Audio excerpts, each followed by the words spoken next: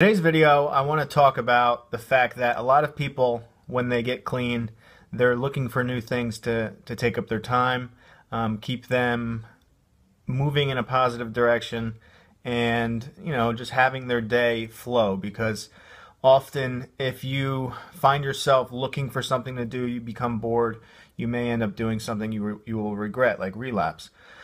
But I want people to be conscious of the fact that if you are someone like me, you are easily able to get addicted to anything. I mean, it could be coffee, it could be anything. I mean, I remember when I first got clean, I started drinking a lot of coffee, like a lot of coffee. I mean, I would have like 8 cups in a day, and it was to the point where I would wake up every day and I'd have my coffee. I bought a nice French press. I was getting really into the whole coffee thing. And I felt like I needed the coffee. And when I realized that I felt like I needed it, I knew I was doing the same things I used to do. And it made me realize I have to change the way I go about doing things. Because if you have an addictive personality like myself, it's very easy for you to jump from thing to thing and go all out when you do it. Okay? And, this could be a good thing or it could be a bad thing. It's a good thing because if you do things to the extreme, you can be successful. You can accomplish things that ordinary people wouldn't accomplish.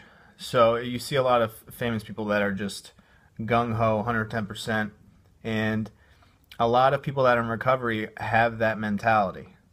So if you do focus on something and you give it your all, you'll be successful at it. But this is more towards the fact that I want you to be conscious of becoming addicted to other things.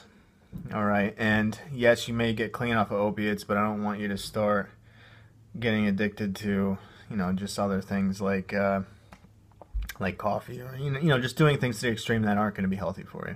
And if you do notice yourself doing this, it's good to practice some abstinence from the stuff that you have a problem with. Like I hardly drink coffee anymore because I really don't need it.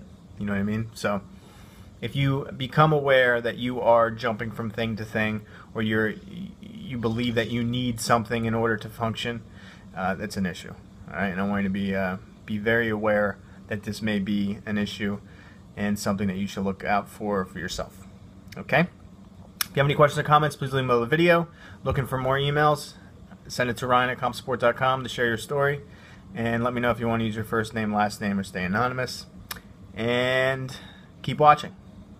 All right, I think we hit 3,500 subscribers, so we have a lot of people that are seeing my face every day when I load a video, and hopefully that will help some people go in the right direction. And I appreciate all the support and everyone liking all the videos and the comments, and it really means a lot to me because it's a lot of work.